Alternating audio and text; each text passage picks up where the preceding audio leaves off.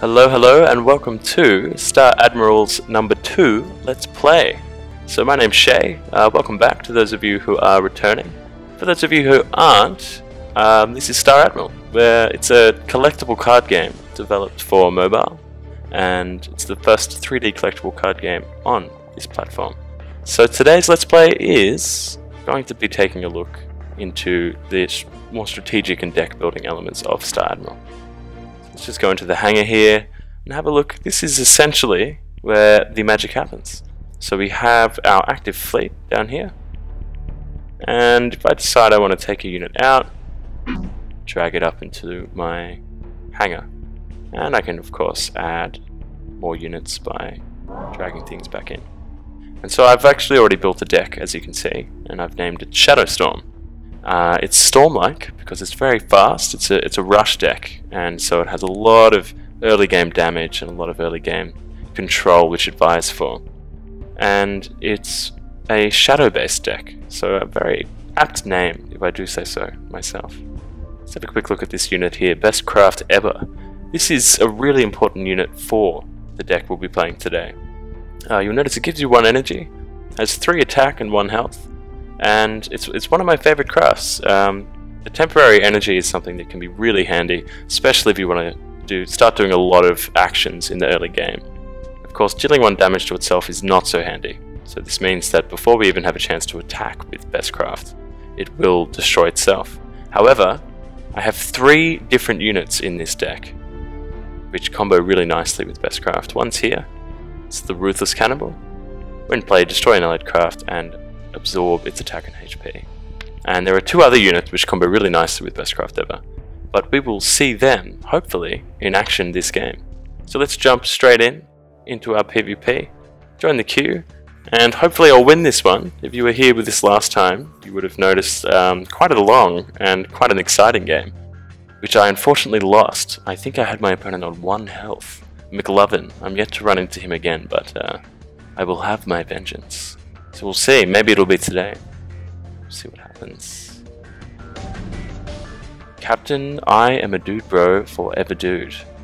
Rightio. Not McLovin, but that's okay, he can wait. He can wait. I think dude bro forever dude is a worthy opponent. So, we have our opening hand down here. Let's see. No Best Craft Ever, but hopefully he'll come up soon. And I might sack this trap here. I don't think I need a trap in play just yet. And bring in our Iron Fist. Great little early game unit, Iron Fist. 0-4 for 1. That's his ability. When damaged, Iron Fist gains 1 attack. So quite handy. I mean, obviously we're not going to be doing any damage with Iron Fist unless someone attacks him first. Or unless we do him some damage first, but that's not quite what this deck's about. Okay, so Dude Bro brought in a trap. Can't see what it is. I can see he's got a trap. Well, decisions. I think I will sacrifice our Salvager and bring in a free Observer. This is a great craft. 3 for a 3/3, and for each played enemy craft, you draft a unit from your fleet. So obviously it's really important in a collectible card game to have many cards in your hand. As many as you can, essentially. So the limit in Star Admiral is 6 cards. And you want to be drawing as many cards as you can and playing... yeah, essentially playing as many cards as you can. Haha! This is interesting. So, Dude Bro. I'm a Dude Bro forever dude. 9 from 16? Yeah. Oh, that's boxing.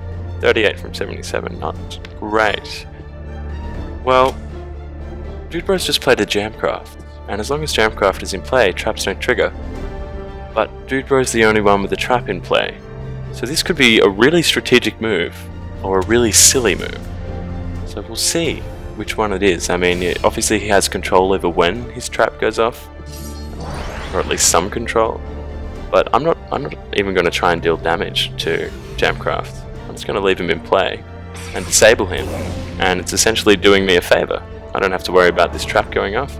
Notice the icon stop spinning. It's a cool little feature, I think. You know, so the trap's not spinning around, then it's not going to go off.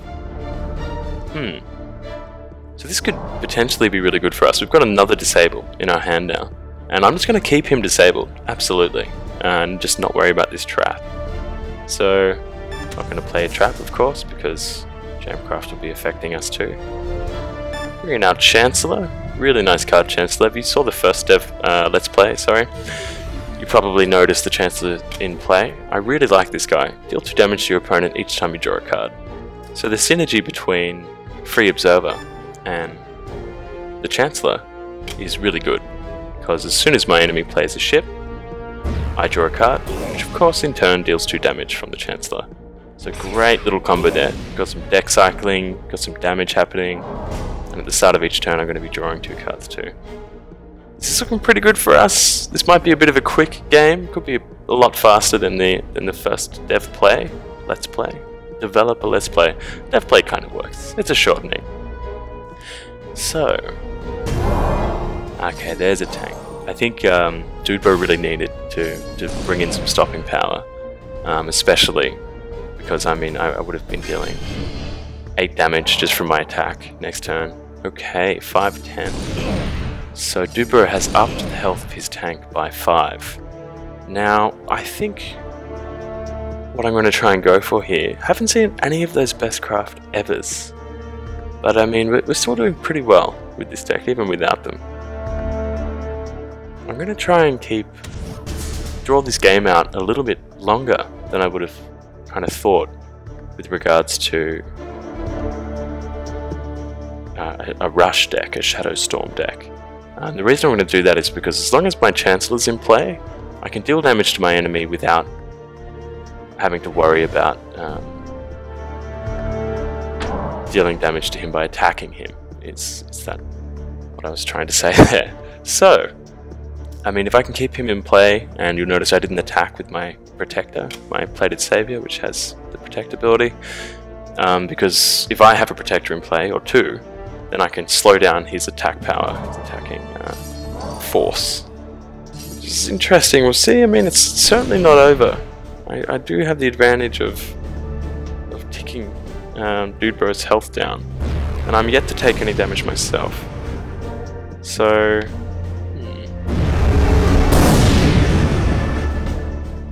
go, so he's gotten rid of my 2 tanks now, so of course my Free Observer and my Chancellor have become vulnerable, but they're both still in play, and I buffed up my Free Observer before, so he has 5 health, which is not bad. He can take a hit, well, not from this guy, but from the other guys.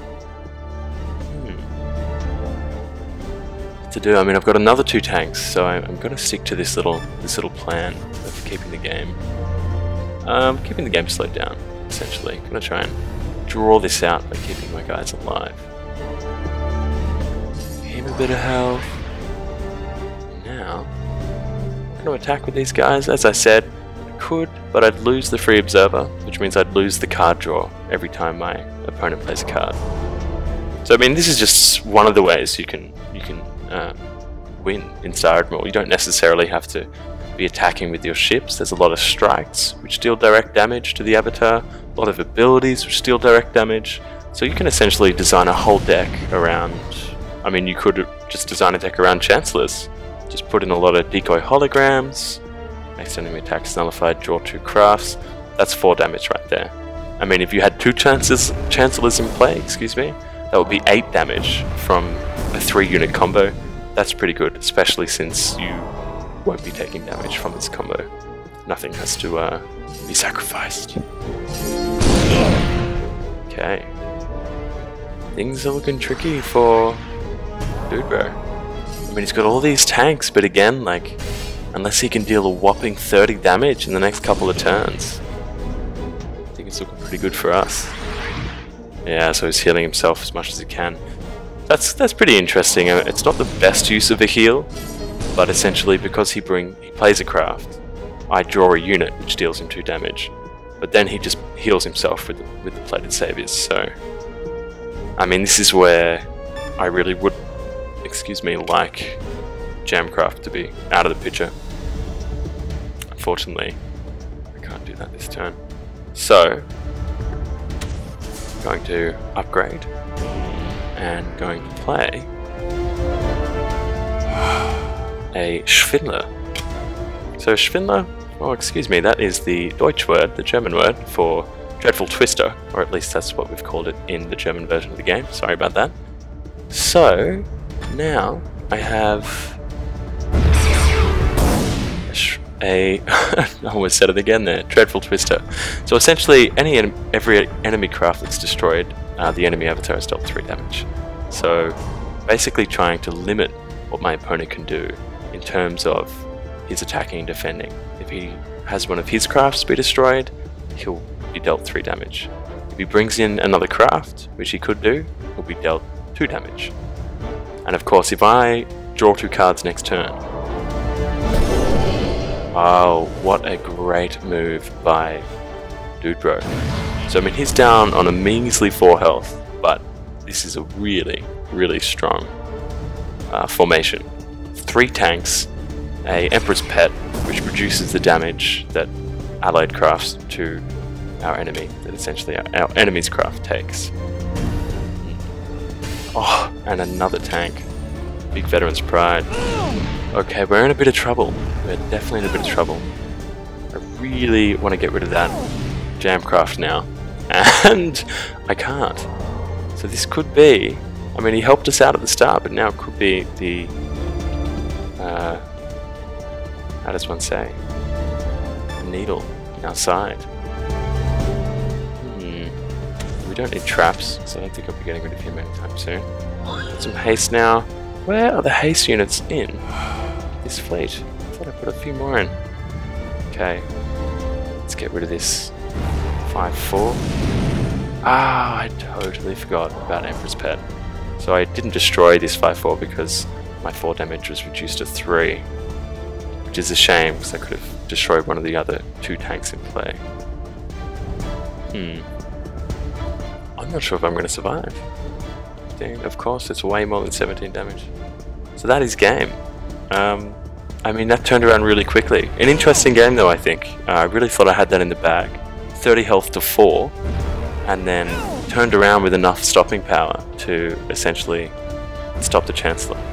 Quite surprised we didn't see this best craft ever, and didn't see a few more haste units, things that essentially can come in and deal damage straight away. And of course, my damage dealing strikes didn't come up either, but ended up playing a different strategy, one that I didn't foresee in this deck.